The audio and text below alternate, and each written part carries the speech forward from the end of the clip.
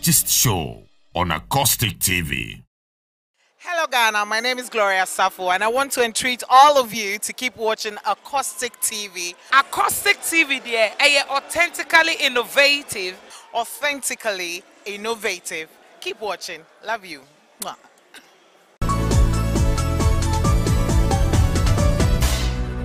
Acoustic TV, authentically innovative.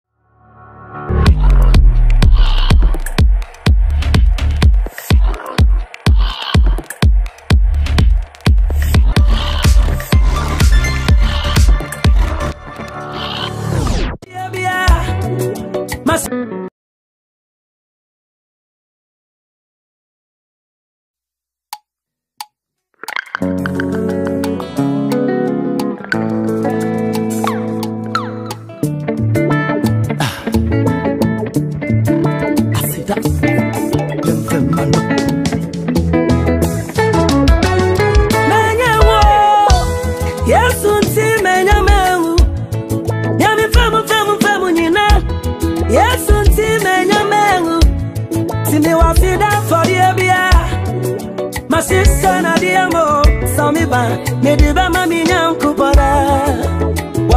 SammyBaahMusic. Me was it up for the area. My sister Nadiamo. Na me di ba manyamia. Wama mix ya si.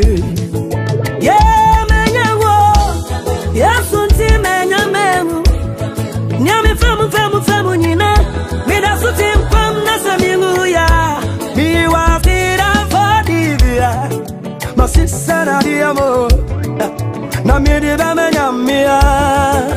Wama mix ya si. Mini mabusia was it up for the area. Ya she said I diamo ni adibama ye yankubana wa ma yeti yasi wa mu amina minka se ma yanka se hey ma yamma mu yanka se ma yamfa mama na nyamia ye bio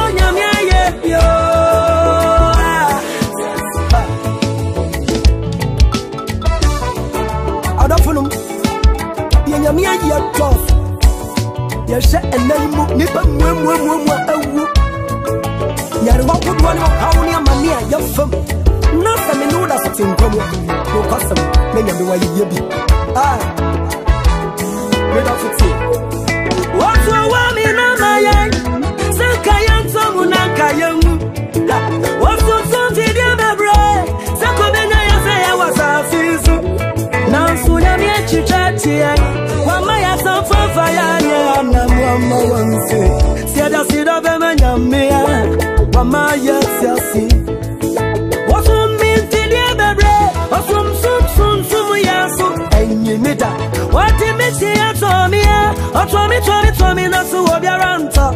Ena muya nyamia sani wani mwanyam na sami miya busiyani ya dafuti mkamua. Ya sida bema ye nyankupana. Wama ya siasi. Bebrebe nyinesi. Ya da sutim kwam na siyemuya. Ya di asira bama nyamia. Wama ya siasi. Hey, afinchebo. Na suyana yantu ni benyina. Yemsi safia kwa brabatu. Mini mabusia na siyada sutim kwamua. Ya wasida todi ebia. Ya buwa nuwa sisana adiyama. Wati na yadi bama yenyankupana. Wama yeti yasi. Bebrebe nyineti. Yada sutim kwam na siyemuya. Yadi yasida bama nyamia.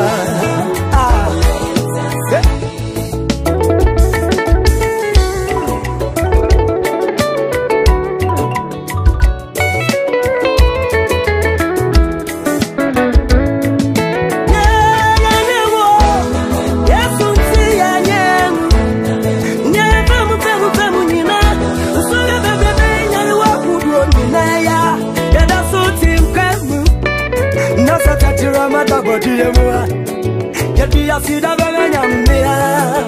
Wama yeti yasi. Ya wasida for the abia. Ya wasida for the abia. Yadi bama nyamia. me na yankase na yankase na me ayobio kami huna yankase na yankase na ni me ayana daso baby I'll be a free I'll be a do I see them I see that come and see you be my young kupana. May I know what you feel so when you say my young from my neck. I'm a one I am fast, you can't me. My young from my neck. Nani enemy I am from Kitchenis and Kuni, my time and your me what it. When I'm in fast, that's what you my young from Kitchenis and Kuni, my time and your me what it. Young from Anna, man,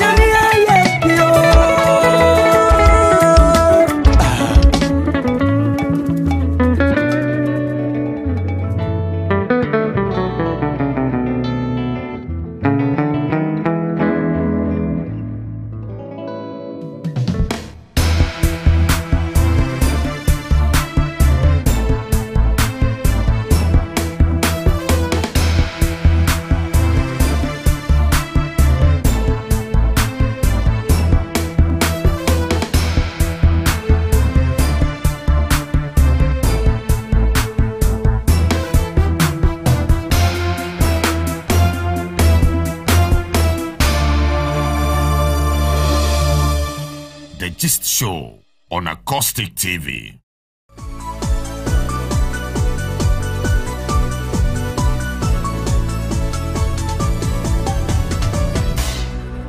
Acoustic TV, authentically innovative.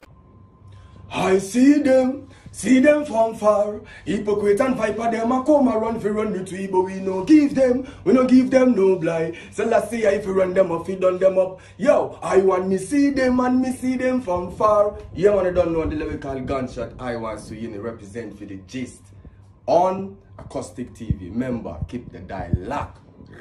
Hi guys, my name is John DeMello. My name is Yvonne Nelson. My name is Irene Opari. My name is Kojo DeLong. You can call me the actor's preacher.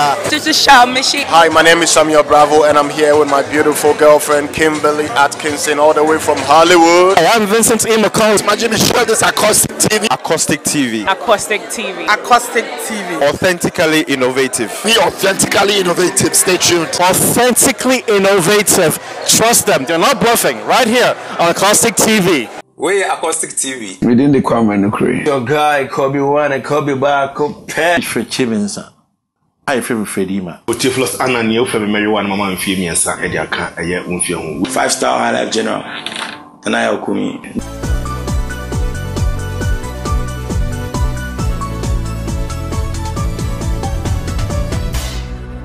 Acoustic TV, authentically innovative. Show so meeting at the Piesie Ida Nanesi as someone gift to bet means which one wa send a debia mecano na what from me Piesie Gifty. Aha, the Gist Show right here on Acoustic Television. And then I said the Bia Mecatram say a corny a cock kuku dam. Omakwadale ewo entertainment world ni mu na enyo ma betwetwe enkomo.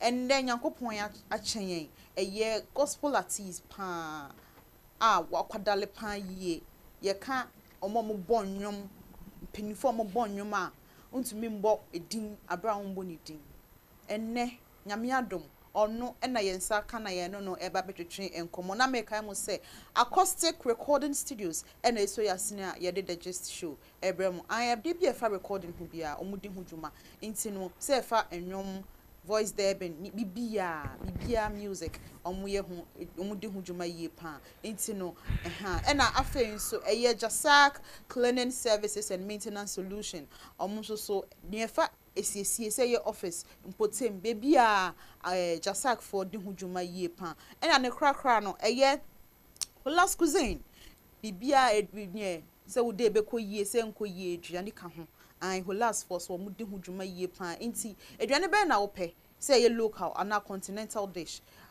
who last for a best sort out kama me person make a search bebree ye be koni akwa kotwa ye ho na ye ba the Gist Show.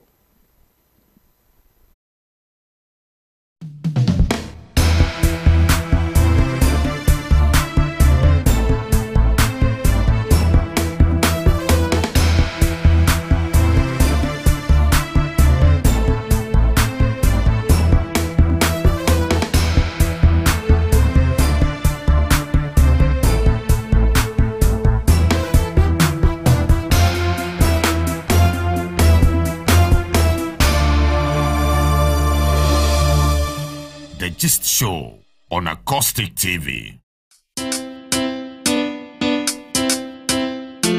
Your Hollis Cuisine. Media bribia me bom mrane kase. Aduane papa fie. Esan se Hollis Cuisine aduane. Edeye. Aduane bia wo pe bia. Wo ba wo benya bi. Say local dishes. Te say yan ga na nuane. Fufo na wo pe. Banku, emutio. Fre Hollis Cuisine. Any continental dishes nso. Say ye pizza na wo pe. Burger. Ana smoothies ahodo nyina. Hollis Cuisine eye bi. Emema sigafo na muntimi enye aduane na nu ntino. Wadi amo ne anwa ache no. Wo de Fre Hollis Cuisine. Se stew na wo pe. Anankwan na opa obeba beyama na de show fridge mu wadi nin kakra Hollis Cuisine omji orders enti se wedding na woye engagement funerals ana occasion bia Fre Hollis Cuisine senya nipa ndodo tie bia omba besote kama from 0544 714038 Hollis Cuisine you go lick your fingers sir. Modern technology in audiovisual productions, experience and professionalism. Solutions. Acoustic Recording Studio got it all. Jingles, mixing and mastering, telenovela dubbing, live sound reinforcement, studio sound reinforcement, ADR, movie sound designing, and movie soundtracks. Waste no time. Contact Acoustic Recording Studios and get quality of your audios. And it's affordable. Call 0244 769 962 or 0544 525404. Acoustic Recording Studio. We make a star out of you.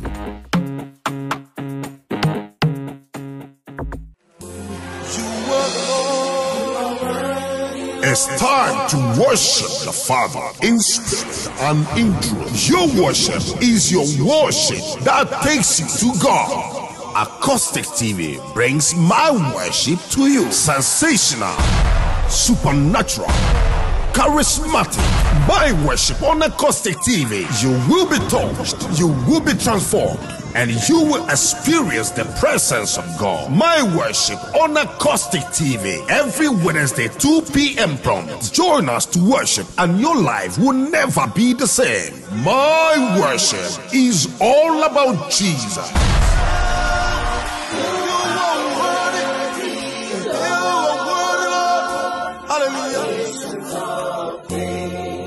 And there is no one like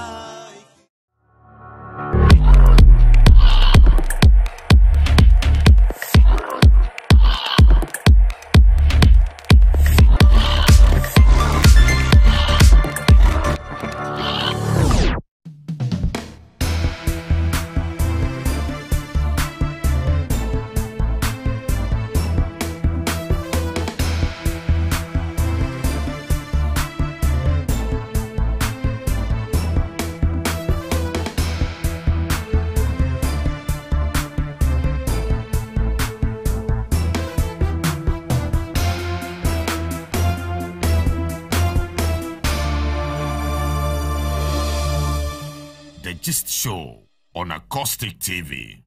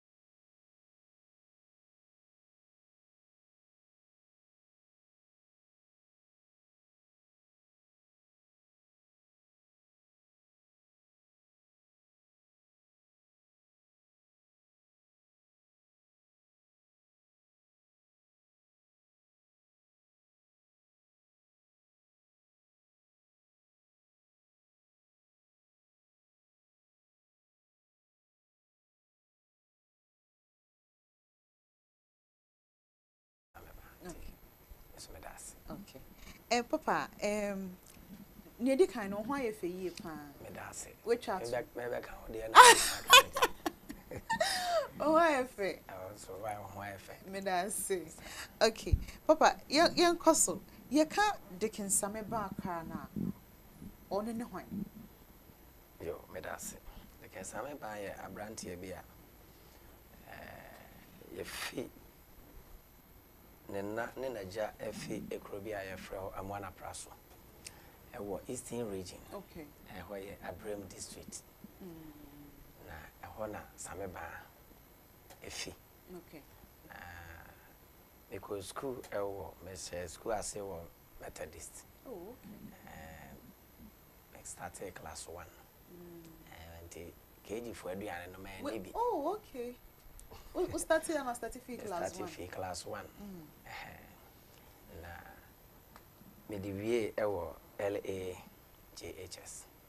Eho na me de madesua esi na me gospel artist. Okay. The Church of Pentecost. Church of Pentecost. Okay.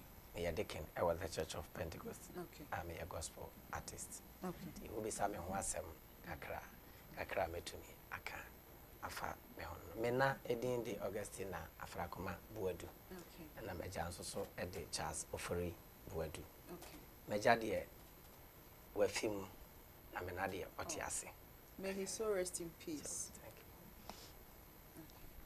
you na mbacho tribe we are tribe yo meja duana na mena nso so yoko na ya beji Kristo edi na yabo Kristo abusia enti meka se meye Kristo abusia emu na meda okay sir okay enti ye koswa music career na kasa enyi fa na pempen so ben na udu abrabum ho se music career ndwom kame ho se me start ye nnwom meda se me nyom to mo de me hu me nyom to no ewo bra na me wo be 5-6 years wow yo na me ko Sunday school na me kai pa ye ne ye frɛ ya sɔre ni mo ye wo we bi o ma ye frɛ na Children's Day okay ye ne mpanyifo nyina ehia mu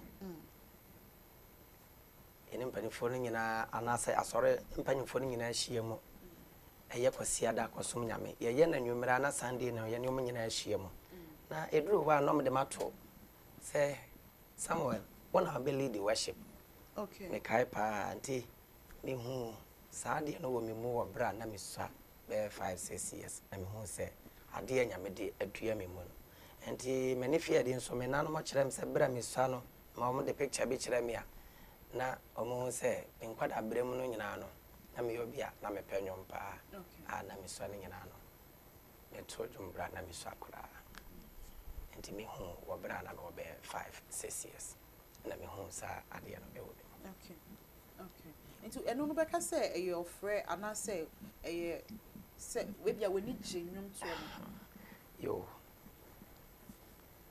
media no nye ade a meka say mani je ho na me sua afri obi ho okay na me hu say me talent a nya me de adua me mu de aba atiasefo asase so ye wo say obi todwom ye wo he bi no matime frɛ me say me pesa wo kire me nwom to obi wo a osua na wa hunu ene ye wo obi won so a eye gift a ye di adua ni mu free ne na yam na meka se me de no ya kyede a nyame de dom me free soro o hwe bra meka se me hu se akyede no ewo me mu no na kire se ayade bi a ye de ewo me free me na yam ebai enti meka se eye gift a efi soro a nyame de dom me Ashafo mo kan dwumwe wone mahodin Abraham yemro mo kai ye be ko ne akwakohwe sa enwom no video ye ba na yaka ho asem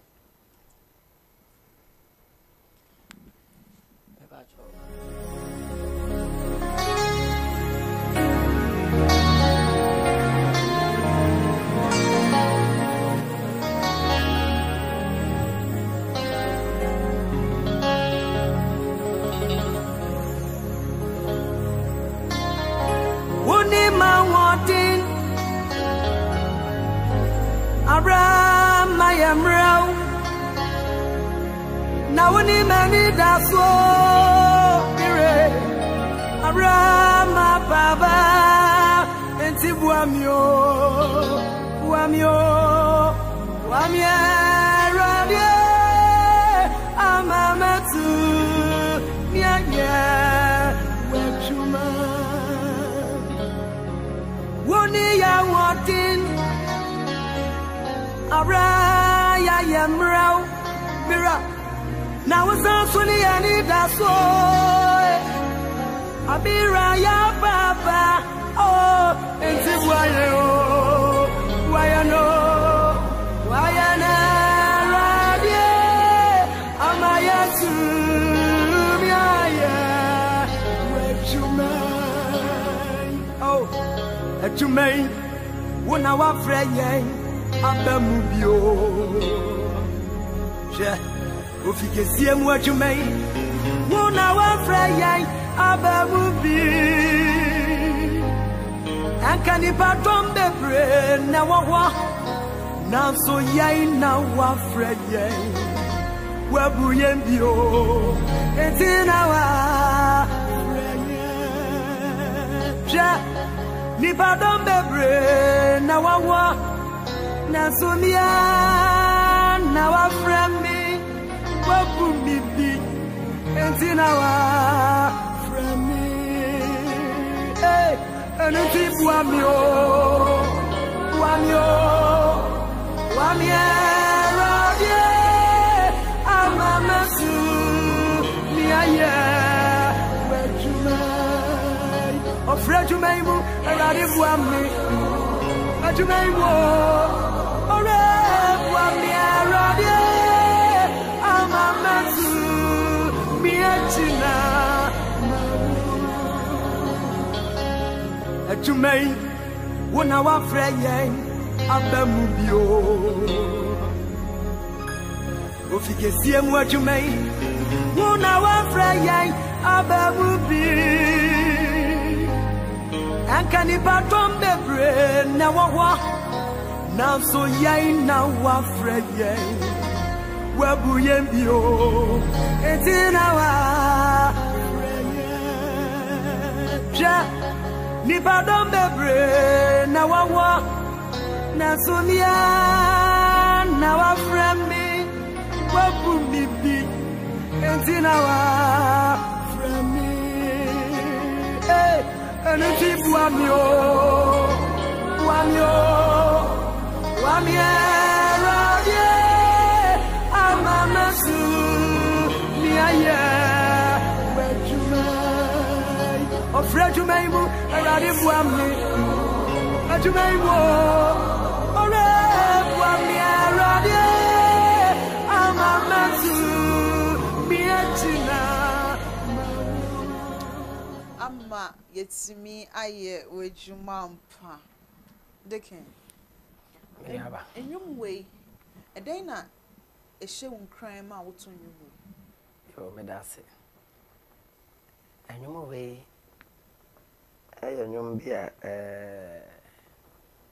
eba abontin mfie be eba abontin de 3rd March ya eba ne 10 years. Okay. Wow. Any 10 years me de ba abontin. But bra me nya anyum no de be 2006. Yako obo your prayer center me ye adwuma wo ho ewo odoko. Okay. Na your leader no workers no ya na iya bia no ye kwahye ba bi kobo mpaye. Okay. Na ye de abeye yan revival. Okay. Nti revival ye meeting ni dro ho a enye ni penyina na ye nya kwan ko obi wo ho a so we busy onya kwan ni ade na me bomade aseme ko bi na sa meeting ni mo no ya wie brebia na ye beba no akobo mpaye na wie a ye beba no kan sa na ye ka akra e be fae no aba was park yes so a ye ba be foka no nti e leader na ye say ye mo mpaye na yɛmfa nkɔfo yɛ baas no ti yɛbɔ mpaeɛ na wie ti yɛn papa ne kasa no ɔde Daniel Owusu okay ada Daniel Owusu ɔkasa no ɔkasa da bia yɛba okay da bia foro bi po yɛba na yɛkɔ a sɛn yɛkɔ yɛ adwuma no da bia yɛba ne yɛbɛbɔ mpaeɛ na yɛkɔ a adwuma ne yɛkɔ yɛ ne sɛn wasɛ yɛsrɛ nyame na ɔboa yɛ ne yɛtumi ɛyɛ adwuma no okay nti no mu a bra yɛbɔ mpaeɛ ne bi a yɛtena ase no ɛna anwuma pie firi ma no pie firi ma no nti wone ma hoɔden nya nwom bi a mɛka sɛ menye obi a metena ase sɛ mɛtwerɛ nwom yɛdi nkɔmmɔ yi a message bi drop a nyame tumi de message no ɛma me ɛma metumi ɛde to dwom mewɔ studio to dwom a mɛnwom baako adeɛ sana de san yɛ nka hɔ a na sɛ sum tumi kɔ me han ba deɛ wo fa mu no nyɛ sɛ ya na bɛyɛ kae sɛ na me wɔhyɛ hɔ a me to anwum ɛdɛ wɔbɛba de kyea na ɛno so apie a mede to aso that is how nyame ɛma me anwum nti wo ne ma ahoɔden apie firi ma no a na yɛde bɔ mpa ya wɔ yɛ prayer center hɔ ɛti mede ba out no deɛ ɛyɛ 3rd March 2013 na me lanche abɔm wɔ yi ɛde ba abɔnten nti mfie du ɛna ɛbɛn nti wobɛka sɛ wo ne ma ahoɔden yɛ ndwuma it was a breakthrough for you saa na mɛka okay because me wonyo bebre okọ me YouTube a obe say message bi wo ho a me wo message ba ko si nipa nyina se enye yie awrade won so osesen okay nwom bi a amanfo ne je ho bet this song in particular no meka say eno ne nwom a that top a metumi aka say obi ebisa de Sammy Baah a obodia ode behu onge follow me no de obi a wonwoma opɛ ɛwɔ Sammy Baah nwoma ode ababontin mu wonwom bebra obi a wode opɛ but this one particular no ɛyɛ nwom a ye nyina edi adanse yɛsɛ enye yɛn ɛwɔ efie ha ne yɛbɛka ɔman na yɛwɔ mu no ekae sɛ duru bra COVID-19 ba yɛ na yɛn nyina ɛhyɛ dem no empaibo a yɛ declare yɛ sɛ yɛ mmɔ mpaeɛ emfama ade a aba no na enwum yi na na yɛ ɛyɛ ɛda saa prayer we na se na megidi sɛ nyame nam so ɛyɛ adom bebre because saa tebia yɛ kɔ mu no na nyame ne ahoɔdene sɛ nyɛ nyame a entumi tenyum we particular no ɛyɛ nwum a ayɛ nhyira ama sɔfoɔ politicians nipa bebre ɛna ayɛ nhyira de ama ko nti ɛyɛ a wana otro wonwom yo said the medical kind of name fat pen send me a chronum. Okay. Drop. And me will be a me quite I cry me phone. And be a man be a me phone by ben me. But I'm not phone am I no. Na a cassette the number of work manner. Okay. A yes idea no. Until me free me quad brim. As me feet conongo a bank na your empty cassette I'm at Tony Magus to bear rubber ma. And I cry men call. Wow. Men call cry. See me them says here. And now you want. Wow. And you be praying at Yamade Dome me. You be praying and tea. Men casse be a me fapa and say me a chrono, but that is our message and Bomo prayer topics, message preaching be a Bible, me kind Bible so. Message be over. Okay. On corner a drop at the bus way. Fire your man. I don't know ba and then with the team. Team one made the better. Okay. And see so far and you do say now one. And no mamma yet the doors. A doors. Dear me the Ababontino. May yet albums maybe ana me the old songs yeah ma sorry Pentecost me woman no anyum be can okay albums me work for now no 12 albums ooh ebia so menum ewo so me a menum ewo so enti albums me wo now no the 12 albums wow it is a mobile back could be ana high life and no my last year. Me ba. Okay. Last 2021. Okay. Udin can say sometimes if you are no be kasakra na ndwom no etimi eba. And which other way biom na unya ndwom because ndwom no between say 1 hour ye ndwom na ndwom no so edoso. It's inspiration no aya unya fi himfa kote. Dodo na hifa na unya fi. Yo me da se. The mechanic say me hu say enyom to no e ya de anya me de bofra me nipadua. Okay. Netie no de bo me no e ya nyom. Sa na meka. Me kai say ya papa ba ko Pentecost. Your friend of prophet appeared or call retirement. Papa no offer me music box. Edi wa de frame no. Na papa box. Yeah, papa no so you obi a ya sorry Pentecost. Nyom bebre papa no so na nyame nam e de nyom lot of songs. So sorrow ni asa se twemu oh dear what is Sarah ni nyina ye na nyom. Wow. It's about 10 ni yeho enyom bebre but papa ni sha me na or no frame me music box no. I don't know. Me name de o ye di for o asori ni ma okwa ho me gie me o frame me ejaba music box enti me hu say nyame de me ba wi ase for a purpose. Okay. Enti enyomo a nyame de ama me no me ntonwie me ka se me tomato awi ana me boa. Okay. Me ja bi agu ama nchirima. Okay. Na minim se mma so nyame de adom me no so oba beto aso na foforo so owa abonten no so ye de bi ama homo so ama won so e de ababonten. Okay. Nti obi sami a kwan afa so a me nya nwom ne de mmere ho age me concentrate se ebia ya me hia nwom. Okay. Ebia within be fra no pakosi anyumere be 20 me to me anya. Yeah. Wow. Yeah. 20. Enyuma me phone ayira amato ago so must be me can be 700 ebidu. Wow. 700. Yeah.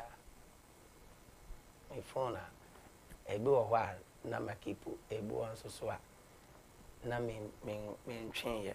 Me kai there was a time o format me phone be so ma me nyuma yira me ka kire boy ne say me to me nyo ho but waha me na waha a lot of people because yes anyom ni mo be 10 akura no be ji wakra bi nkwa watu atwene na onim se me wo bibi sa wo so nto onim se wa clear bibi afi so but no onim se audio side no me wo bibi sa ho tifi wo kono nyom bia menya bia me hwe se me copy free hana media agu baby enti nyom de obi to me mama bi se bia mpese me ma onyom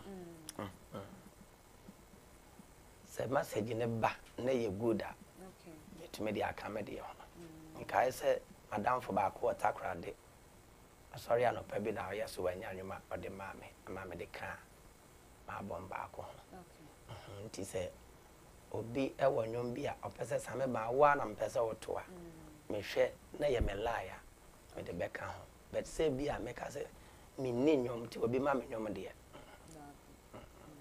bebre gu ha de hia ni sika okay ye de be na me wo be 10 albums so studio a me mfa mai enye track kura be 10 albums 1 2 3 4 5 6 7 8 9 10 wow me wo nyom gu ha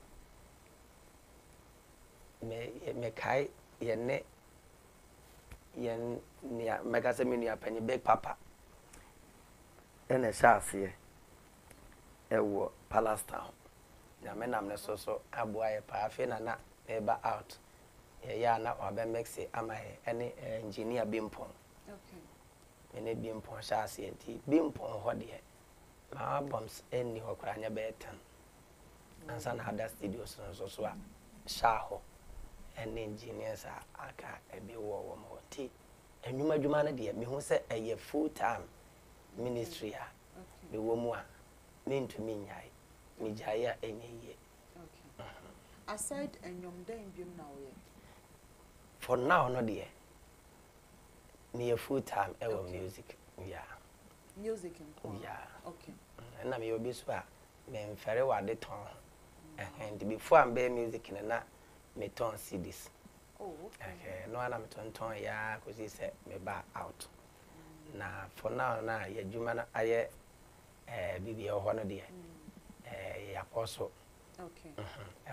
That side, no. And the idea be good pen drive or so. Okay. And the idea be a co-programmer. A be woman who I'm medical. But for now, no dear. Yamin Yanchere, Jumabia. Me, Mancasa, Miss Swa, and I'm a co school in Yano. Who be some said Juma Bain and me school, Maya, the American and I say, Metrojum. Until from Quana Bremina, so the Mucosia de Pam, make I minutes of a bit now, Apostle Beatia. No, Chem said you may be a PO, the Church of Pentecost head office, a year auto mechanic. Okay. And I must say a babua into Mincosia. I'm see you, Matty. Timmy Woodhamuno. The first term, I dare me yard or wire drawing. The med draw, crown shot and only engine or camera. Oh, good. But car cry my home packet. Ooh. My home packet. I did not much lemon, and yet, I am any soon when I. But who say a band on my side now. No, me guy name you only penny. Who said band on my side now? A way I'm a field. Okay. Me free once or so. Echo Tom Brony, where a crowd can't amount to. Wow. The first one, mean 50 Ghana. A year interest. The Akanyan am a boka. Mamma bit one was here, sorry free akona, we know Juma. Well, Nti, or Ebia offers was a menu way, me who say, and Yamajuma.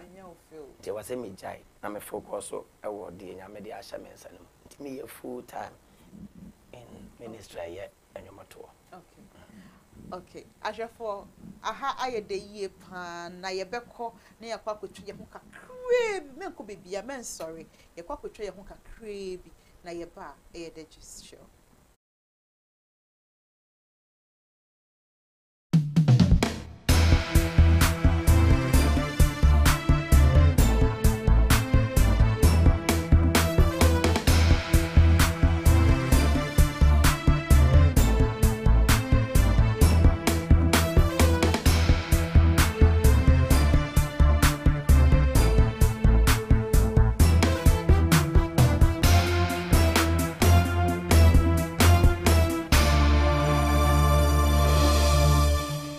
Gist show on Acoustic TV.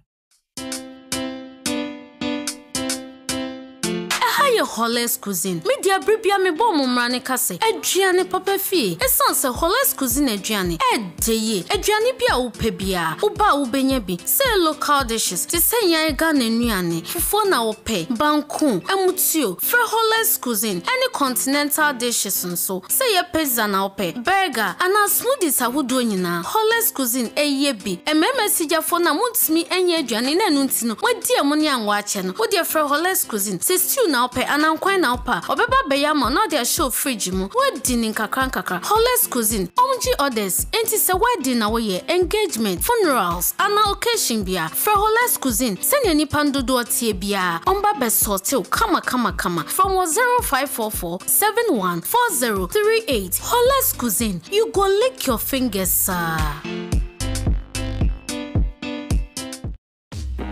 Modern technology in audiovisual productions, experience and professionalism, solutions. Acoustic Recording Studio got it all. Jingles, mixing and mastering, telenovela dubbing, live sound reinforcement, studio sound reinforcement, ADR, movie sound designing, and movie soundtracks. Waste no time. Contact Acoustic Recording Studios and get quality of your audios. And it's affordable. Call 0244 769 962 or 0544 525404. Acoustic Recording Studio. We make a star out of you.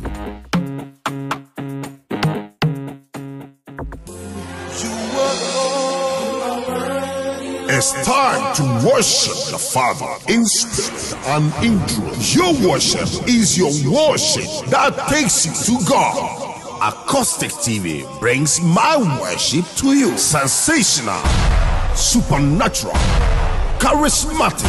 My worship on Acoustic TV. You will be touched, you will be transformed, and you will experience the presence of God. My worship on Acoustic TV every Wednesday 2 p.m. prompt. Join us to worship and your life will never be the same. My worship is all about Jesus.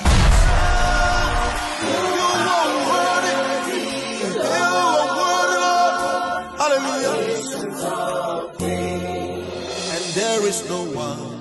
Hello Ghana, my name is Gloria Safo and I want to entreat all of you to keep watching Acoustic TV. Acoustic TV there, authentically innovative. Authentically innovative. Keep watching. Love you. Mwah.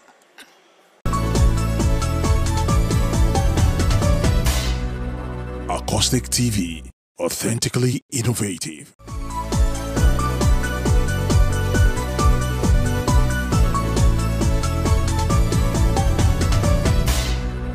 Acoustic TV, authentically innovative.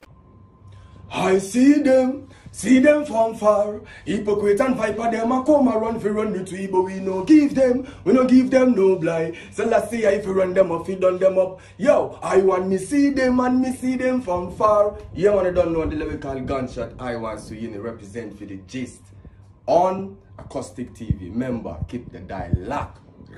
Hi guys, my name is John Dumelo. My name is Yvonne Nelson. My name is Irene Opari. My name is Kojo Dilong. You can call me the actor's preacher. This is ShowMishik. Hi, my name is Sammy Baah and I'm here with my beautiful girlfriend Kimberly Atkinson, all the way from Hollywood. Hey, I'm Vincent McCall. Imagine this Acoustic TV. Acoustic TV. Acoustic TV. Acoustic TV. Authentically innovative. Be authentically innovative. Stay tuned. Authentically innovative. Trust them. They're not bluffing. Right here on Acoustic TV.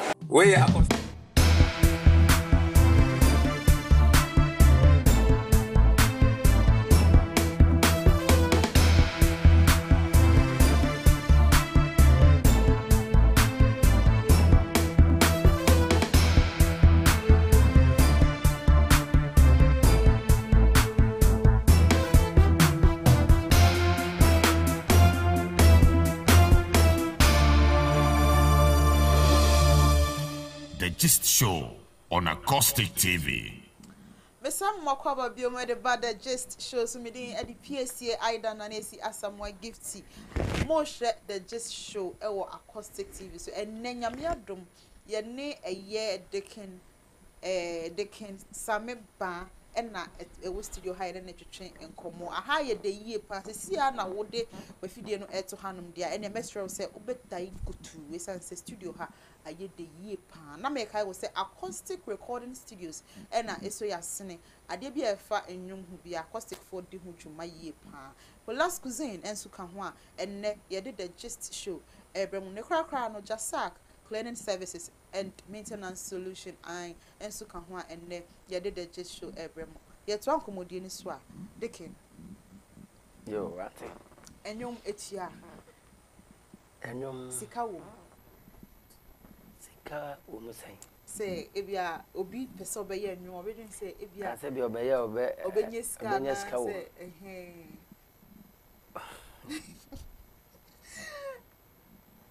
yo, Obia wo ne botaya or the year nadia.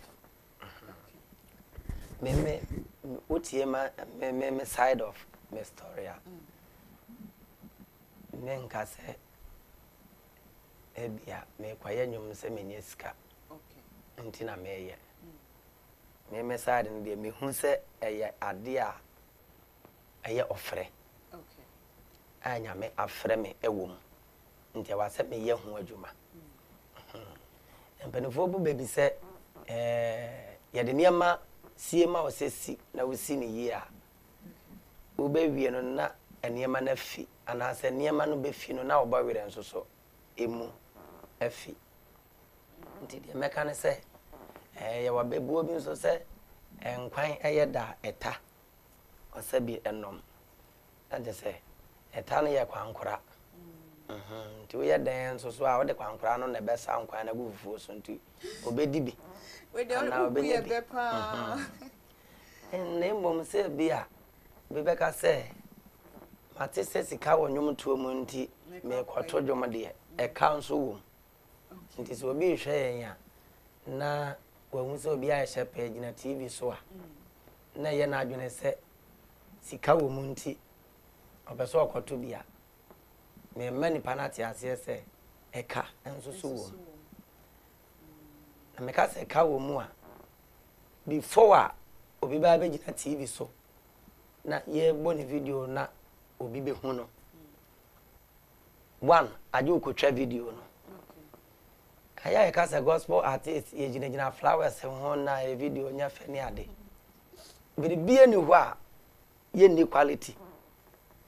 I will. Okay. Ye wo papa or one ye wo fake, I will. Ye phones ya, ye free be China phone. China phone na no so why papa. Ye mom ya ye kotono, ye sika so. Na yeto. Okay. Ghana ha. Ye kwa ye fire so ne de ne de aba. Uko UK no ne ade a. Wontimi mfa e bia phone bi nko because ye nto sa ye de bre ye wa ha no wo ho. Okay. Ana ye nton wo ho. Nti o mo request de o mo pe. Na ya amom. Na ye nso so ye nkrofo na ekofa firi ho ba no. Obi o nso so a request say me precise say me pede ne boy say. Nti uko shopper obenya bia. Na de meka ne say e fast am na wo ka no ho no. Okay. E ka wo. Okay. Nti so obi de shana adwene mu say okoye nyum because of money. And not the on sign. Ne mum so hunu say e hoye o failed. Okay. E your friend nyame afre wo mu dia. Atodo bia wo nyum bia otumi say we e honye ne frɛ ayi o say ni sika. Okay. No kra na meka kiro. Wo say e bonyum bia TV no kra no na obu afu say e koto. Mentwa wa no we hu ndwum bia bia beka say se bi ndwum we die. Itimi say nipa na o say ni sika. O no de bebre. Me kra na mse meye we bia ba say adwontofo no. Okay. Enwura bebre abegu. Ope baby do nurse mpokra na wo kwa kotia. Okay. Obi so ebi mfirim. Na yenya baby mfa ye nansi. Because enwura bebre abegu. Obetimi abonra ni bi. Oh, eno de me ntumi mmo nwura ni nyina ebidin. Okay. Me nka se me bobidin. But yesi dua na ba na ye de behunu dua koro. Okay. Enti mahubi. Na won so anti Gifty a we interview me. Me gidi sa wo platform yi so won kofa obi a metena so. Enti se won tumi nkofa jontini bi a metena so dia that means no ebi ye nwura. Okay. Ebi die na wo ye no e ye nwura. Okay. E no de egu amonten so. Be die no hunu se enye nwura ana anye dede bi no ye ana anye ebia agoro bi no odi no. Uhu a uhu se we bibi woni mu. Eno nti na ma me kasa no. Ena kete wesew eyesen dodo nwurewura. Panifo bu sa abene se kete wesew eyesen dodo nwurewura. Yeti aduane ma obebre na nye da. Upaduane pa ana oyobi adidi kura na ade ne nye de. Ebe no emu odupa chochiro. Jasa kete wesew eyesen dodo nwurewura. Sa ade na edoso eno na me ka ba no. Ade na doso. Ni ate ne bebre di ama ho. Okay. Na ekwam so de beta ade na to wanu ma enye de. Be de no wadi. Ne momo onya duane bia maami aduane de ne boodi o. Nanso e de. Ade ne boodi na e de nti obonsa woto. Et enye da. Wote ne bebre ma okra na efua. E kira won sanko bi. Kamera bi me na meyire fufuo bi ohun ye. De ye nkodi fufuo bi na ye kwoto fufuo. Seti tomatoes nkwa na wahwe na odi nsu agu ho aye nkwan no. Tese oti ade na enko. Timbisa senti aduane we ade achi bia nkrofo betodi. Because me say aduane we me nsa metobi. Mintimi hu takrema de binumo enumu a ade na enye de no. Da bia ye no ama wo mo beto. Ti sa na meka enwom ne bi wo ho a kwa asem ni nipa na o sei ni sika. Nti mo ha no ho se obi tojom. Na me koye bi and the Skyweb video enough. Okay. Ubetwa be wie ensan ye. Afi na okotua TV stations. TV stations na so adoso and this a caneno GTV Metro and TV Africa no be 9 bi no and yes obi age 1000 kura what am 4000 watch am then no stations na doso obi ahwe ne sofo TV nti odi akwa no wono ohwe ne sofo TV nti e wasa odi koni nyina na se obi ankora age 500 yes and sayo and sana presenters oba Piesie FM nko a ye wo peace neat okay presenter bia so e won time odeba okay enti obi ampo wo 1 hour na obi aba na se the whole Ghana gospel fo nyina de ne series ama presenter ba ko na owo 1 hour na obede no aboni nyina awi asana ne 1 hour na so enti age wo tua sika bia ama no na obe kai se wo de CD ama no nti oba show no so no obebo okay ana me de to nchen ya wonga enye sika nti na obonyom no eya ketewa bi obi wo ho a ohwe quality of the song nyom no fast akwan so ebo stations ni bi abaso UTV say video na nya quality awommo and found enye sika odi kotua eno oje enya quality awommo and enya ho nkwan stations ni bi wo ho a picture na nya quality awommo saa so na message no a odi aba no nya quality a wommo enti ya de not on chanya sikatua ewom papa enti wo ye na se enye nyame na afrew na obi tu na akoto bia obeboka nemum se nyame na afrew na se ono no de wo kodia ana eye wo talent dia obefam obebre pa na nso one day obehun se wadru ba bia abana wotugo ye no na efrase eso enti yemfiti preko pempo yesi nyasa moja beba ni mom okoso na wohia obi bu abam atodo bi alanche bi wo a obeboka eno nkire se tesan se nyame na afrewa keep on do it obon se one day na enwom bi abom ahete ama saa nwom no enko abetumi atua wo ka abonyina ni ni aba Piesie star men fa na se mo entwem okay men ka se na nwuma wabo bia eye nwom fon from day 1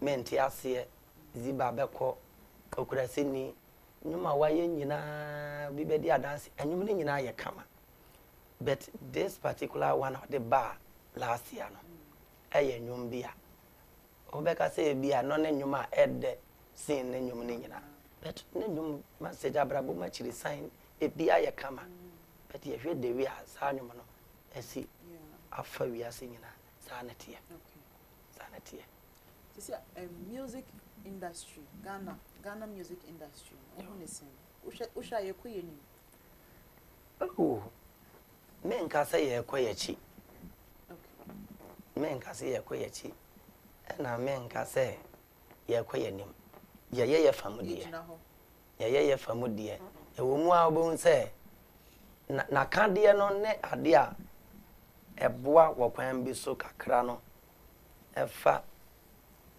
first no na CD to ewo system ni mo no na eno so boa industry no ne boa but akodru ba bia ya me ate ase se wi ase no ye kwaye nim ye nkwaye chi nti sa ade ni nyina fi system ni mo ti ama abeka social media no ni ade nti eno so ya ade bia eboa wokwan bi so na ye wo ye ma me no mo bi wo so asa de guitar ya wo kan oni ho idea bia okope nyoma firi ho okay nti ye no so ya de bia bi wo ho a hadwen kakra be so far as phones aba ne ade ne de eno so boa ma industry no okay ko wo kwan bi so okay na ye wasi nto so e wo ba bi so e fa ye music industry no obi a oye secular music betimi atu nyamendom pusha right say me secular say me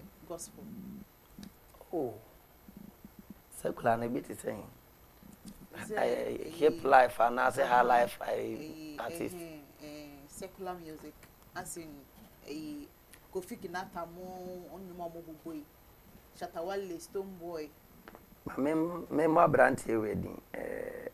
Kwabra. Okay. Because when you be a quine be mammy.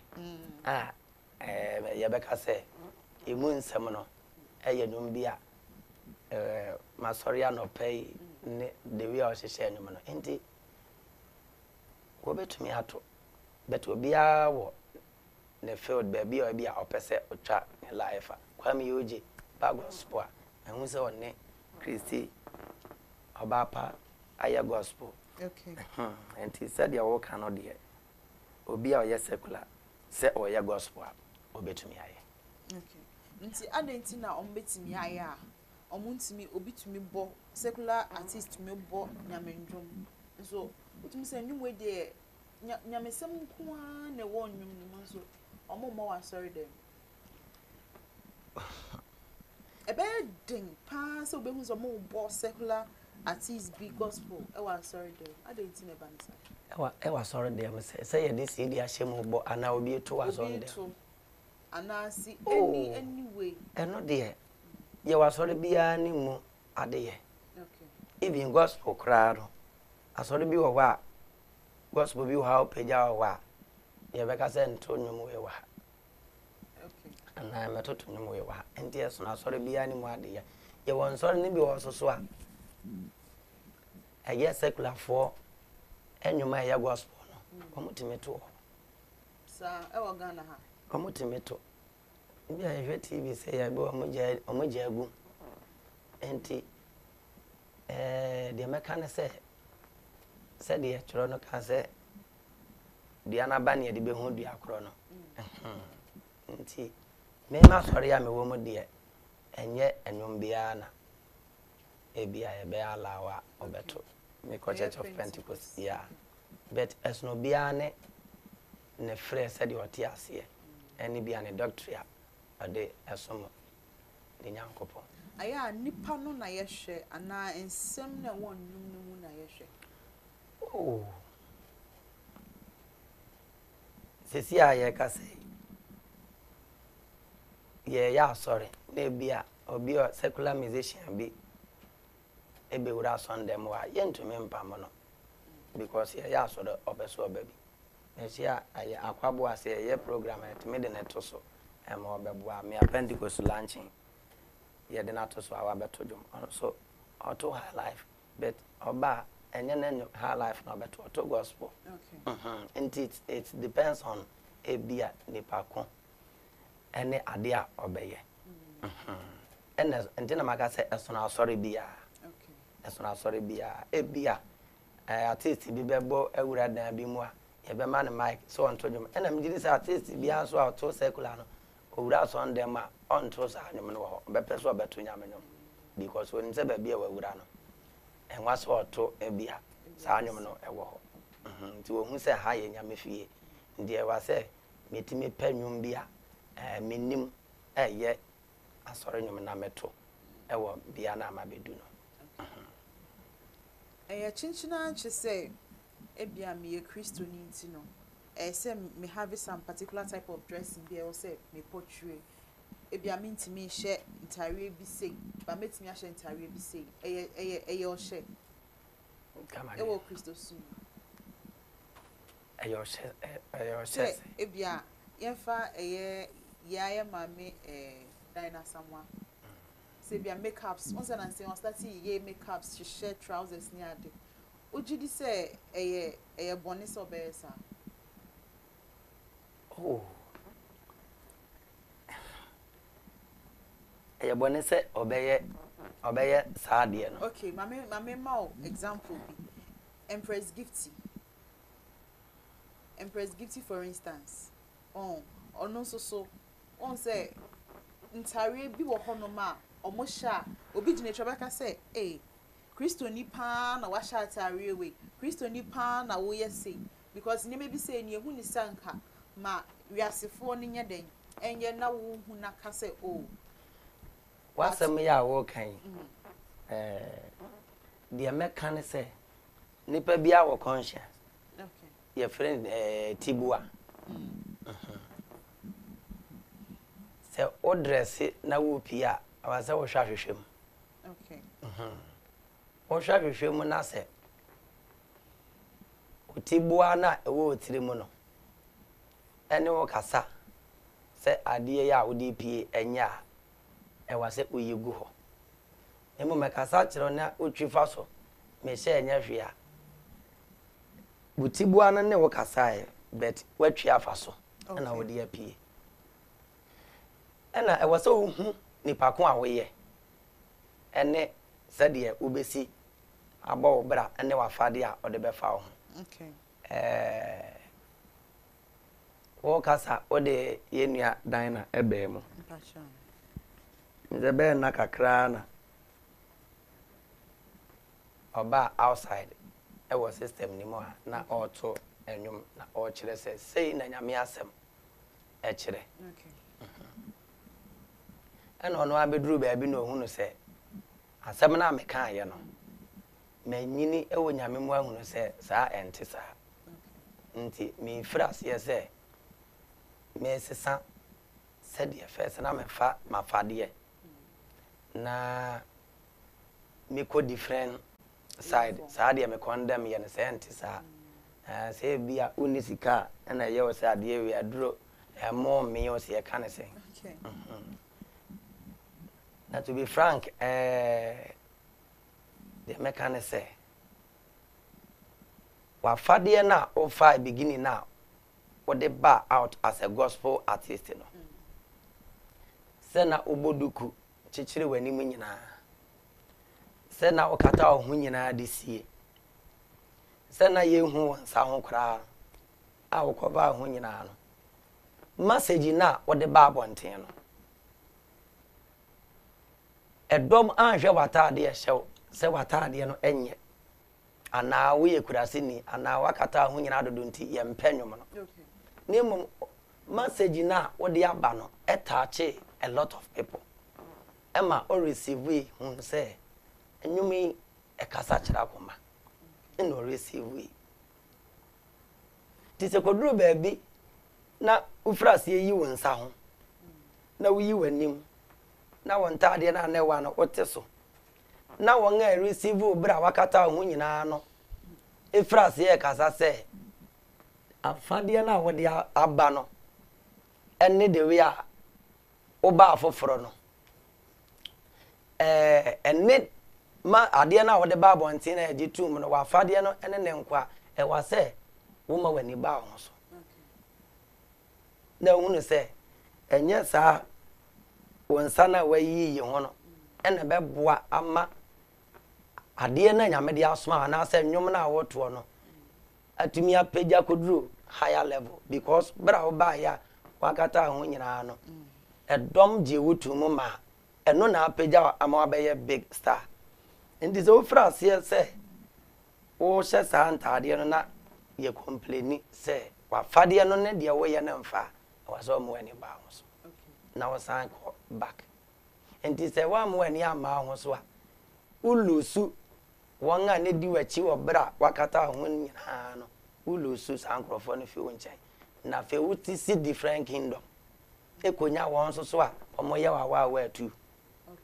Ayese wa free nyame mu na wa baslide eko wiase won so e wo wiase no e receive because ye bu baby say awofo mpo e pedodo na ante se ati asefo enti ba bia wo shift ko bia no wo be hia nkrofo e be ye welcome. Okay. Na eye kwampa so e na wo kofa na ase e kwambone so ewie ye no na be kire nti wo hwe ade na wo ko na ye ka na se wo se e ho na eye because mani abia e wa so hunu se mani na abie no e de me ko kwantene na emu ana e de me ko kwambone so. Okay. Na one kasa wa dwintwe ni se ebia ne o ye no hu ni se ya na se nye Efa wan eye ye ma me dinosaur mo. Oh, to be frank, ye nua dinosaur no de me kai se mere bi ekohia awo United Showbiz UTV. Okay. Na ye ma me ne ka asem bia na se me nua ba ne ka asem bia me be fie no ni tibua se mi hu se ade na nsene metirim na show no so no na me pese me mani mu aye ana me bisa no question but na oye host nti bia oye se wo kasa na wabisa asama na wato am obi foforo nti me nya kwan but me be fiesta la ade no epim me a nti wo bisa mi o ka sembi se bra na oswa ewo nyame mu no first na se mbere bi atwam no na oye baby ewo nyame mu na sesi ano de asofo bi no mo abie nani ana se sesi ano nani abia ma wanyini ewo nyame mu okay na dia na ha me na mpese me ka kire no ne se first ya no oswa no ana se oye abofra ye ka so obi abofra wo nyame mu a na che se onim de ewo nyame mu a anema bi wo ho a won hye den nim but ubenyini nyame mu a wadwene mu bie ma wade ye na wo ye ne ye hunu se wo ye mature ewo nyame mu enti se okase first no na osa oye baby wo nyame mu a ampesa me kire ne se onkofa na aboma oye baby wo nyame mu oye ye no nyomu a oye baby wo nyame mu a no se first no oye baby no onkofa okay na enei na asofo bi no ma bie nani ama wanyini wo nyame mu no onfa enei nso so enwom a bra wanyini nyame mu oye macho no enwom no onfa ni nyina nto nsane ani na wone sa asofo ne ntena se no mu ntie bra oye baby ewo nyame mu no enwom no ne enei ya wanyini nyame mu enwom no na onhwe de nyame honhom ewo ana wonhwe de ekasa kira ko to me no de me hunu se bra oye baby wo nyame mu no me ya musician me ya jontuni na me ton CDs ko fa ne CDs beton okay but enei no me ton CDs a e bia me kwa me ntumi nkofa ma because de ebinum e ka wabonten no e ma de me kwa akofa no ema me ntumi nton but first na me ton we pa bra no ye baby e wo nyame mu na ye ton CD pa na utia won se kasa kire wakoma nti de me ka ne se ekwan na onam so na edie Bible say wade nyina ho kwan na nyane nyina na efata ye na kwan bi wo wa etene woni so etene woni pani so so na wie ye no eyo owu enti de be ka ne se onkai bra no ye baby no enwom no na ontie na onhwe bra wanyina onyame mu no na ontie na enwom no na enwom no ne mienu no enkasa nkyere no okay de me directly no anka to you no the anka o prefer tamoye baby no na me prefer no pa so obetima sa ye baby onyame mu a nka ye pa okay to me no dia okay na obi so beka say rebranding ene obi so beka say rebranding e wi ase ko nanim iti okonenim kakra na ayeden oye makeups kakra ne menka makeups asemo ha ensini na aka ho first na onye where okan ye no na makasa fa ho menka makeups asem okay ena ntade asem na meka no on say ye before no ti na makasa meka say de o shedi kind de ba ye no ya nhwe watade no ne mum ye hwe asem na wo kan okay ene ye de ji wotu mu ti se koduru ba bi na o woro wo ho me yusu da word no o woro wo ho na de preachi ne e frase ye se aden na first na wo kata ho kama di preachi ne wa woro wo ho na de preachi na say ewi ase ne ko nanim ti me brande me ho a na nipa na eti asem no frase ye kasa se da bi ade a wo ye na de nwa se o woro ho na o fa sa afa de we ya wa se o tena se na odwene ho yo me kan bi be ka se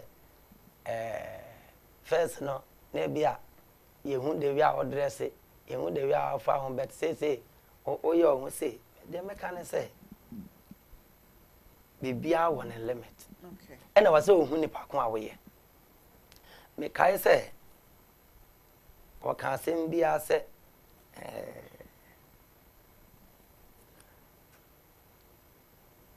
me refi kakra. For the say o pese o ko preach wa ashawe fu. Okay. Eno nkyere say ko shatade edawo ha. Na show skirt si u ha. Na ko gina wa se mpese mbe fa madamfo. E bia na nyame na kire o se ko ye bidibisa. Ende to you ubetima ga se mpese me no mo fa damfo na me no mkasa. But at the same time no ubetumi ahya watade upie ho no mu se wo yes of maame a omu be hu ka se of maame wo be de wa ha. Omu hu ukọ gato na yes of a eh of wo be de wa ha. Wabo cleric na wura gato a omu so yes of. Ubetumi de asem na ma but ye mfrance ye enkasa nchrom se bia wo kasa hash achrom. Nemom ubehu how to talk to them. Eno na kire se woni omo ko kasa na no nkire se fa wi tu awa no. Sofu ana se sofu ma me fa wi tu awa no na fa ko wura gato se wo shi wi na no ma ko kasa. But ubehu how ono mbe kasa. Okay. Wrong say secular artists ne gospel artists be yen. No de me kan say depending ni pa ko a opeso no yes e wo ma ho kwan say woni ne be ya. Eno de wo ho. Ba osha. Sa e wa asem na de. On say Bible am ya ti ase so de obi ape ama no. Okay. Enti asem am e kan de obi ape se odini ni padua ye no ode ye. Okay. Enti e bia meme de me kura no gospel artist ni mu kura no. Enye obi a na me ne no. Okay. Eye nwom. Enti me no. Enti say bia secular artists be to say bia obo kwabna odi say wabasa ono ba be yanuma obepen. And I make I say to me no will be a me pese me no ebenya encounter or you be a manage star or singing mechanism the we are on say or casafa or do honey ade and then you say or casafa or do hon kwa are very good ye nyina ye tojum yesua biribi e free ada we ho enti obi a wo pere nyom me obi am petete nyom ba adada mu e ma nyina ti se me nua ba se wa ko sa papa no na me pere nyom pa mesua ade e free mu enti ye obi wo ho no mo a e ba se e ba na nyame ene me kasa se me ni ntu sa na mo na me ni betu nyame nkan so so a me hu sa de me ya na okay ashafo aha ye de ye pa ye sua de me sua de me sure say wo nso a wo fie so usua de na aha ye de ye nsen we be ko ne yakwa akotwa ye hu ye ba ye beto aso.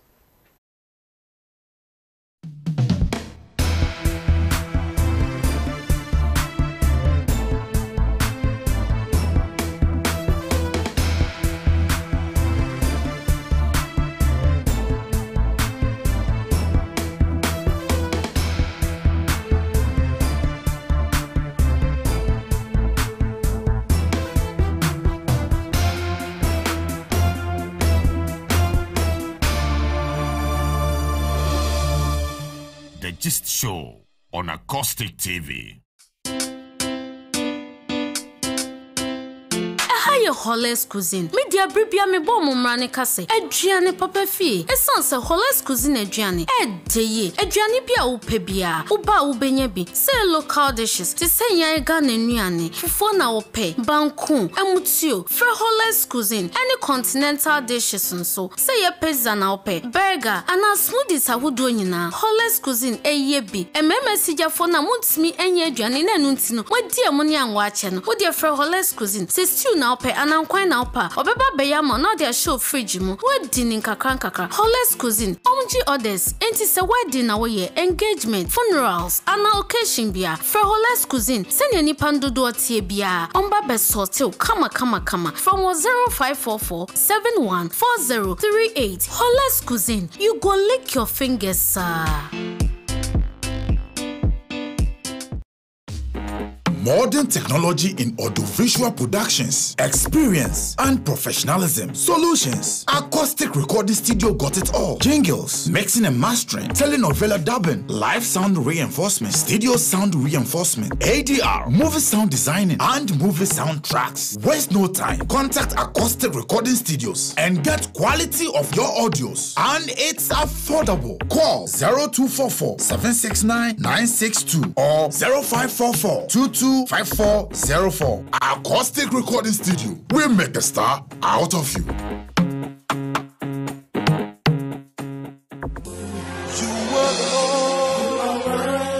It's time to worship the Father in spirit and in truth. Your worship is your worship that takes you to God. Acoustic TV brings my worship to you. Sensational, supernatural, charismatic. My worship on Acoustic TV. You will be touched, you will be transformed, and you will experience the presence of God. My worship on Acoustic TV every Wednesday 2 p.m. prompt. Join us to worship and your life will never be the same. My worship is all about Jesus.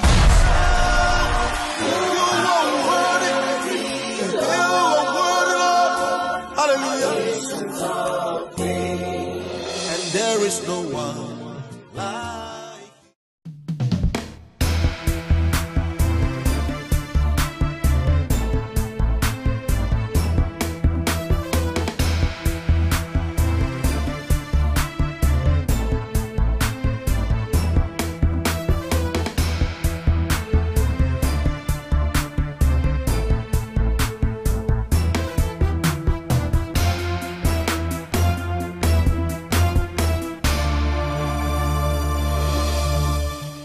Gist show on Acoustic TV. Miss Simon Makwaba biom at the bad just show so me ding at the Piesie Aidan and AC as someone gives to bet me so after me Piesie gifts now with Trinity. I mean, didn't they? They be a member. I instead of a Ushiamia, Uncle Ray, eh, Mammy, we that be Ushiamia, a Piesie gifts. Ocean nothing to anyone. Acoustic Recording Studios and Esoyasina and the Yadid just show Ebremo. Adebia fa and Yom Hubia and acoustic for Dimujuma ye pa, obetini ebisa, Papa Otimenchain, and Obeka show, and Yom dear, and one Acoustic Recording Studios. Holas Cuisine, Adriane Padre, and one Holas Cuisine, say a local and a continental dish. Holas Cuisine, best sort of come. And a crackrano, Jasak cleaning services and maintenance solutions. Where did you now put him office with fear ayefino? Jasak for baba, no maba pahonum ama kama. Enti ye we are before say a baby no medium numbers ebe to jana wa from na only mudi in kita was so papa yet was one. Yes, be the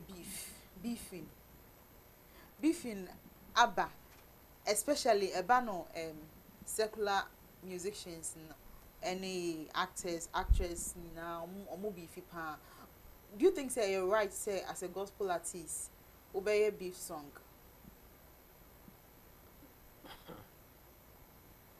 Beef song. Beef song say. Beefing.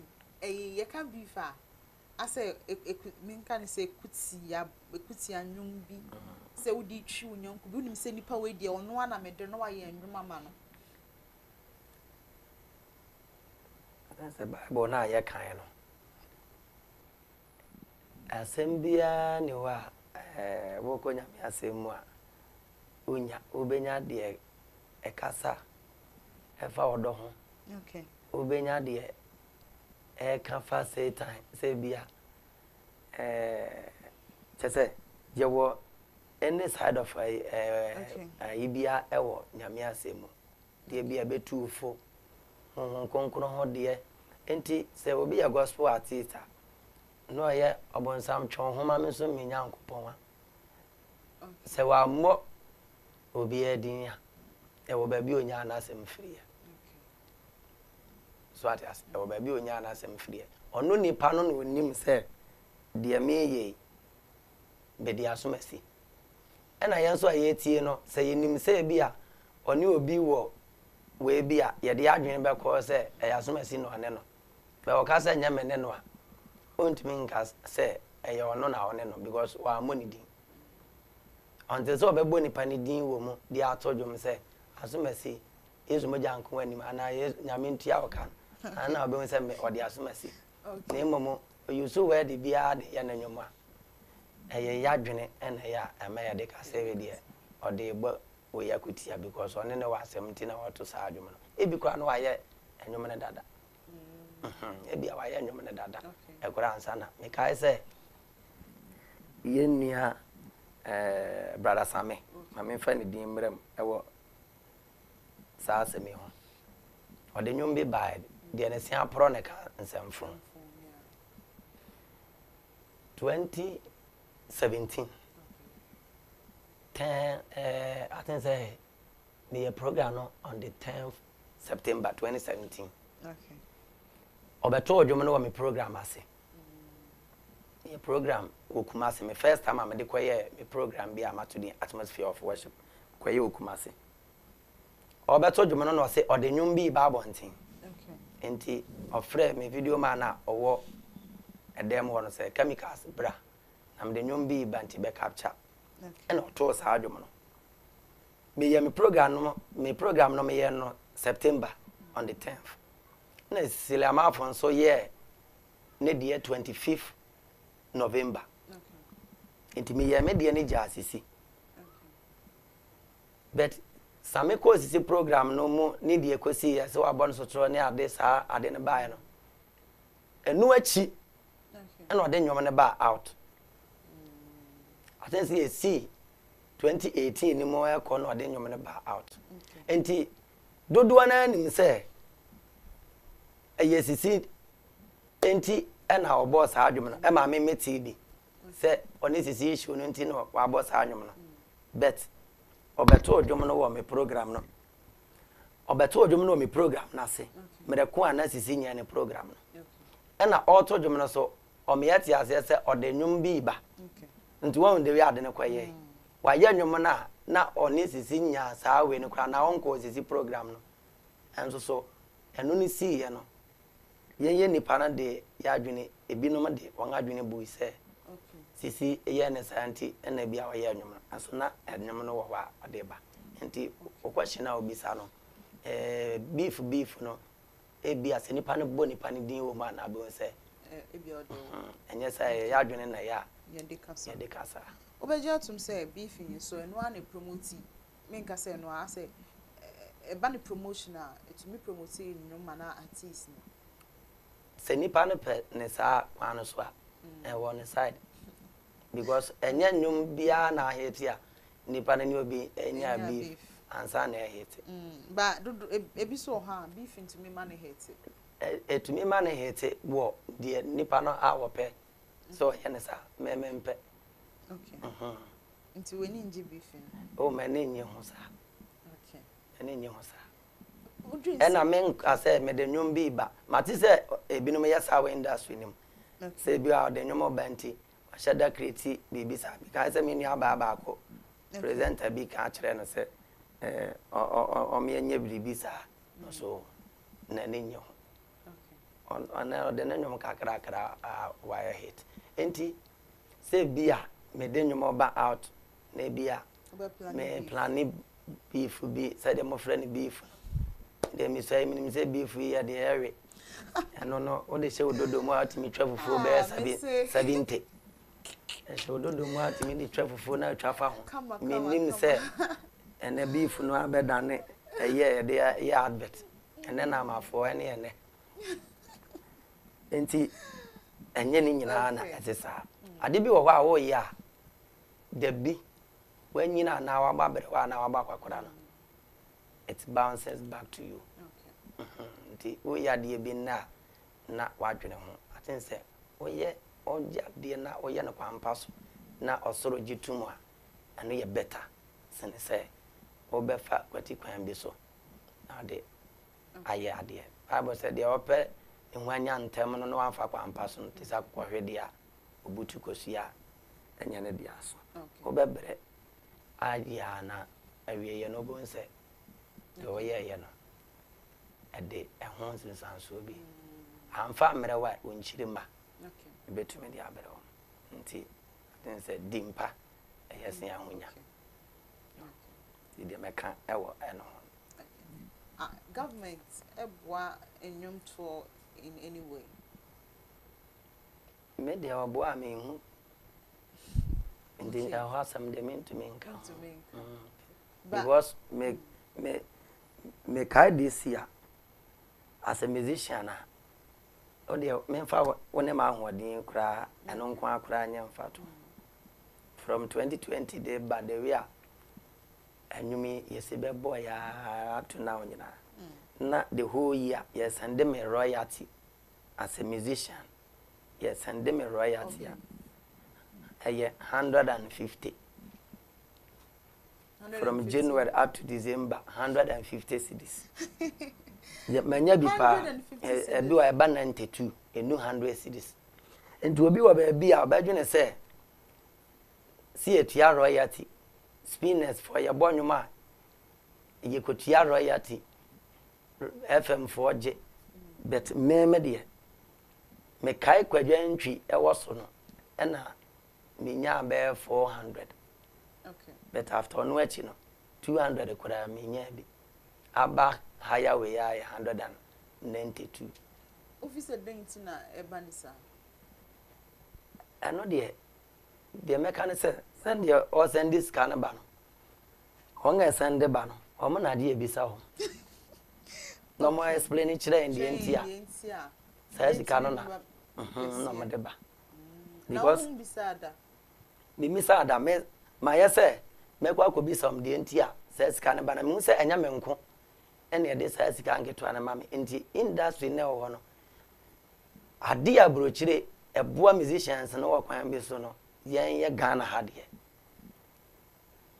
ye nyamoa bi enfire ho ene ye wadwontofo no bi wo ho a says ka we on fa nya hwe enti on fight okay that's a problem okay yen fight for nchirima ade no yen hwa na nse nkosa opese oye ni ye be ka chose nya na be ni ye na hwan na ye twa ama na be ni ye ya nye ni ye na hwan na be ba be ni ye that's a problem e wo Ghana okay obi woman 1000 kura on fanya hwe in a year on enhuyan because of the program ba akwa obi nya more than that but yam fight your right ama ya nya nhihye ya nto ho ama da chinchirima na ye mane da ho sana ye ko ye nima na ye be yachi nti ade ne nya enye e wase ye hwe se aban na emoa ne ya hwe na emoa aban waso de boa ode aboa se aban so boa na ye mpanifo no nso so na edi abura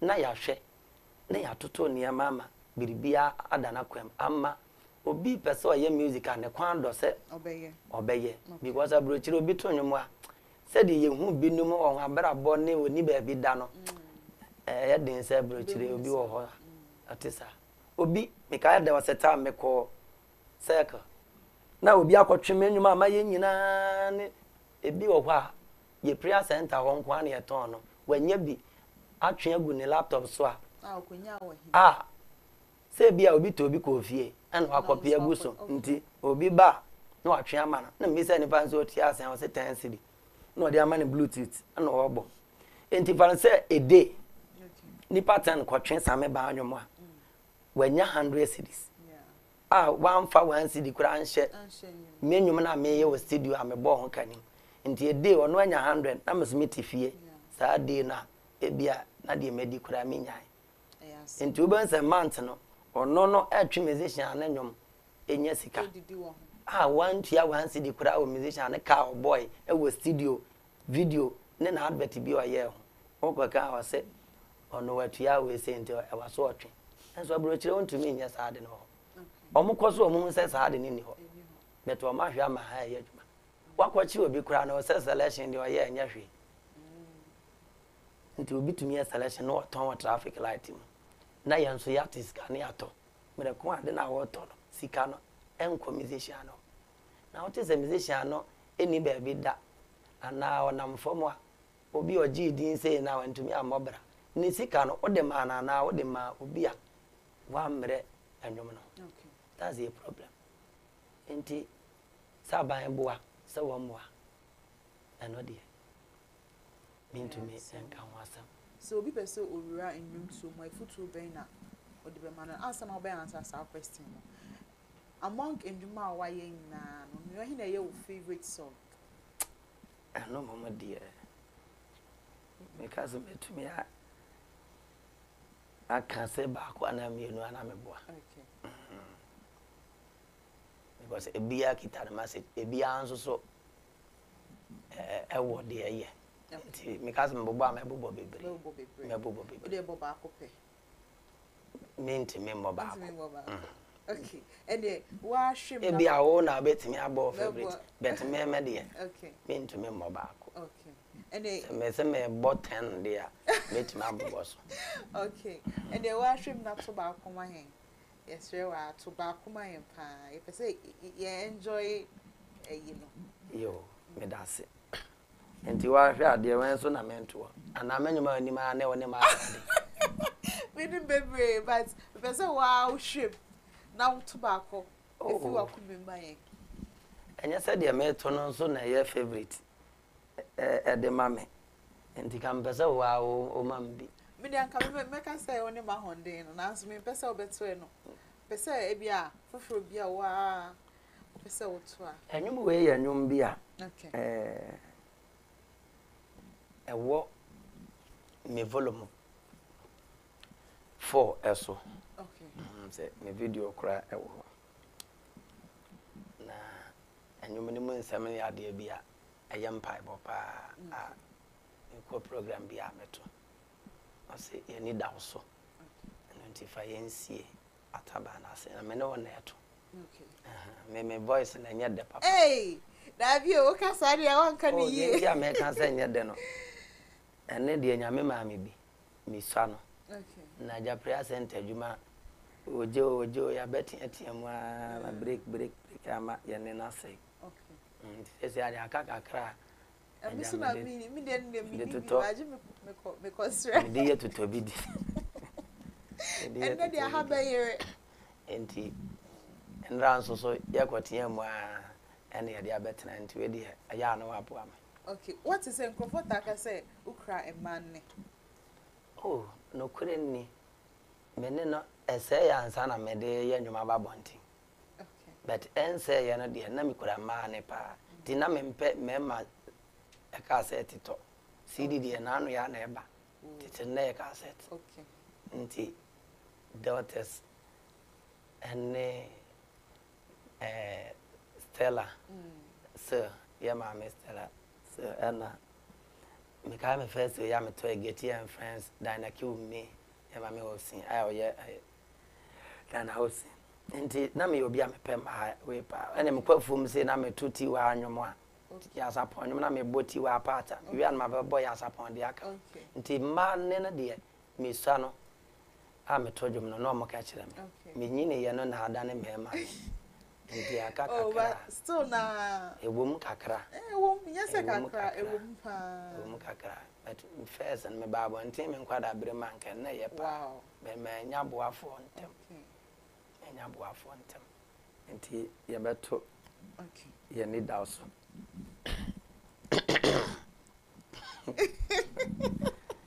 ye need also enunti fa yesie wa wonyu nase erade yani dawusu me besa me noto yani dawusu enunti fa yesie wa wonyu nase me sound to be o me no na eto yani dawusu oh yani dawusu asetina imu enunti fa yesie wa wunyu nasi owo bi ba no ajeso fa yesie wansia bi ba fa yesie yare bi ba fa yesie wataba nasi yes how to be okay yare biba fa yesie kwansia biba fa yesie amania biba Yes, yeah. What's up? Why yard? Baba di chimu. Mini awutie mi. Abadi di baba. Wadi chimu. Senisio aba. Abasie wu anajua. Baba di chimu. Afimu. Baba di chimu. Menka wanu adro. Nabadi di baba. Wadi chimu. Senisio. Nisio biaba. Abra huo biaba. Eni da sonyi na sa mami. Baba di chimu. Bebo. Baba di. Adi chimu.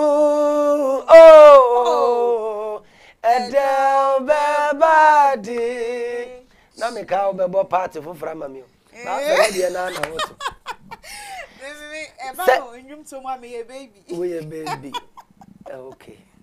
We a baby cry. Enti me ka kire. Okay. Atiefo a ATM me. Na me sure. Say 2023. Okay. Ye de eyi be ye mpa ebo a. Okay. Osoro betie yen. Okay. Se boni bi wo mu a. Se ahokire wo samane wo se den yo. Ka kire urade se. Omfa yensie. Se urade de yensie a be ye dene se. Osefo benyaye. Ya me de David sie ye no. So nsa anka no. Ohun ba bi a ohye. Nanso eye so adwene se enya ho no ohye. Nanso na David ehye ho. Ti se nyame de woni wo ma esia ahum betu asoroche bebo. Nanso wo de na urade ode wasie. Na ode wasie nso a kan akoma to yam. Se enne na wosu a ade kye bi ba. Urade be yi na do ye di.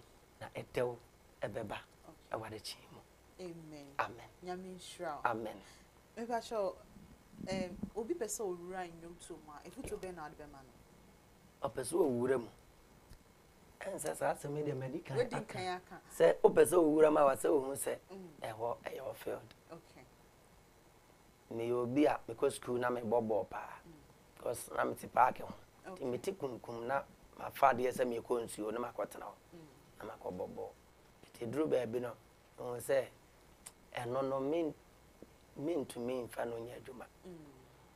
Enye se menimbo but me won say enwom na side no emmomo en na ye adia eye me feel the pa nti me focus so ewo no na no nso na me guso ameye na me yes ma won say aboa me na aboa lot of people so a odi adanse say Sammy Baah onwom obi o hyewa onwom amama ba we nse wonwom aboa me amama gina kai pendigo sofo bi osesenya wonwom a kamantumi anim sofo okay enipa bebre na frɛ obi o frɛ se ya de via o se kana otime se menwom aye inshira e de amana brabo pa enti se obi person owura mu na se eye ne frɛ dia okay menka se emu ye mere emu ye de challenges wo niema bebre wo mu a eya kwansi die ewo enwom to mu e fa music industry ni na so se eye nyame na afrɛ no anase eya dia ne destiny se eno na obeya set ye bia no obetumi achieve na wadi nkwanim ewo enti me mu obi abam se enwom to onye eye pa ni mama waso hu se ehwo eye ofield a anza no akogina so wonnim bo ogbo a edu kogina ho a na wo se egu a Ghana fo be di watem papa but wonnim bo na wo ba ye be chiche ho akamfo bi kura timi tam na baba na ode na ebrawo sem de na ma se fa no nka se Ghana e bisi pa otumi tam ne baba obi timi fa ne baba akura ba se me de na eche aye footballer we ebi esi wo Ghana me ti bi pa otam ne baba se on footballer de fanye e ma no kura timi e na no kura ayi kura kudus kura radio so e na kudus dem de ne ma me ni aba e na we so and so was what the ma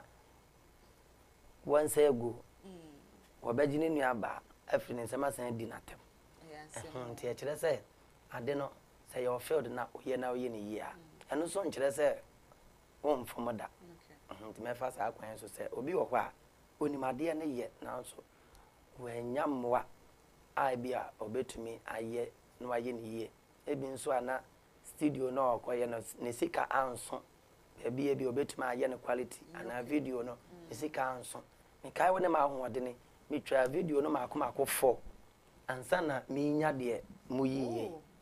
This is the 4th one. Wow.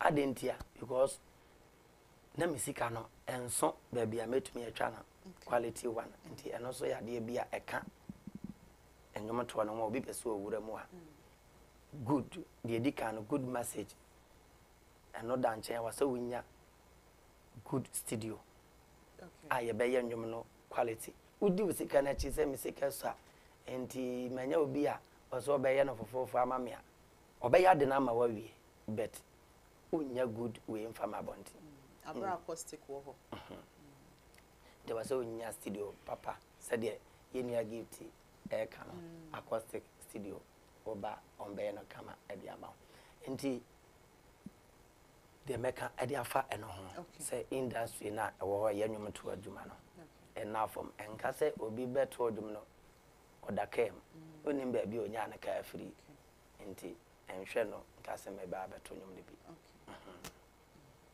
Okay, ne kwakra no o program ne din the same. Atmosphere of worship. Okay. It started in 2017. Said the medical can make us start with Kumasi. Okay. The free 2020 banana COVID-19 be boom. They might ya apostle kakra. But this year there, the followers I will name Sammy Baah Atmosphere of worship. They were baby that they were on YouTube. Obo Sammy Baah Music na videos na wana obe hu bia ya choro atmosphere of worship obe hu dia ya ye ne bi na wa hu sade yete ya de bia na ye programmer nyame e ma ne nsa so pa osore chenche me obi a me pe osore pa nti me mfa me sore so ni agoro nti this year nyame ya doma ebeba so September mu date no de ye de beta kakra but September mu ebeba so yo nti mbajo my last words yo and say okay, before that no let me do social media handles. Social media YouTube Sammy Baah Music. Okay. And father can not emma. Okay. What dear boss Sammy Baah now the music also. Okay. Now okome channel anymore I subscribe mama na bell bi wo ho ummi adoma no so a na what to me anya notification no berebi a yede video ebetum kai say Sammy Baah Music. Facebook so Sammy Baah Ministries and Instagram so at Sammy Baah Music and na the aba for free my friend say TikTok so and also so at Sammy Baah Music. Omadi an follow the Ken Sammy Baah na obe enhira na me enhira e me kan kire on say hwe wa boy ye fa hoto nyame so na ono otumi ade nyina ye se enora ena anye ya ka kire wo se enede ebe ye hwa na mo ntutu ye na nyame ene ku na me nhira na panyo kese. Amen. Daddy, you that's say you to answer free or buy. So madam ase. Na me nhira se mo to answer aso free. Amen. That for you best san Martin. Yeah, that's search na kwara me wa me guada me wa how. I will quad life for once ya kan worship. No, oh. Life worship. Ame ya do mo ukuada. Okay. Me san be fia ha. Ukuada. What mami nyama na wa. Oh, the time no. Say na be ya hwefo no be we. Say 2 o'clock na. 2 o'clock. 2 o'clock na de ken Sammy Baah. Ya be san be fia ha. Na no ya ba nya interview ene ya be ye me interview. Ya be todwom. Ya be sori ya wurade. Be page wurade. A oti asenti nyame adoma hia me. Eye 25th. Okay. Ukuada ya. Ewo Acoustic TV. Okay. Yeah. Yeah, expected the Holy Spirit as usual. Yeah. This Sunday it will fear hadum say. Ashefo ye the year pa and so yes say ekunjano na merefi mobo baby say I agoro ye de no Nadia sa. Nadia sa. Aha, what you say? Ashefo aha emna yede eye the gist show. Ebesina answer na mekai will say Acoustic Recording Studios and na so ya senior enne ye did the gist show ebremo semi din kan ka show me se bi efa enwum hu bia na Acoustic 4 edi hu dwuma yie pa enti frɛ Acoustic 4 e was 0244769962 0244769962 Acoustic Recording Studios almost saying we make a star out of you, of course. After so Holas cuisine, Adriane Padie and one Holas cuisine. Say a local and a continental dish and now pay. Say open big orders and I can create be up the show of fridge now didn't crack. Nina Holas cuisine a best hotel out. Inti fraying I was 0544714038 0544714038. Holas cuisine sitting, you go lick your fingers, son. Nekrakrano Jasak Cleaning Services, Jasak Cleaning and Maintenance Doctors, and Fosso sitting. So what did you now put him? Aye few office, aye few, fee aye few. Yes, you didn't say beba near Baby CC ho amount. Ain't say a year a funnel. Apra ahusiesi and the yenso and no na yedi huntuma ye pa enti fraying I was 0545926753 0545926753 Jasak for Sideng. We are the cleaning and maintenance doctors, of course. The biameka tremo se mi ameti he na muhume nembo mo gu etire no mo bo adwuma ye pa so hu omoda ai enti me sorry abra me mfa omoso omutu emomo enti me production manager Martin Kwame Sapak Kama Abraham Abdul ena afei mi MCR Ebenezer Dati me producer director Olivia Cute I me call Olivia Cute I me name the cutest lady right here the just shows so inti asho for me ma kasa enya tinting that send ye be sign so Asia Acoustic Recording Studios right here I did the just show ebe brem midi e the Piesie Aidan na nesi Sammy Baah Gifty makramo.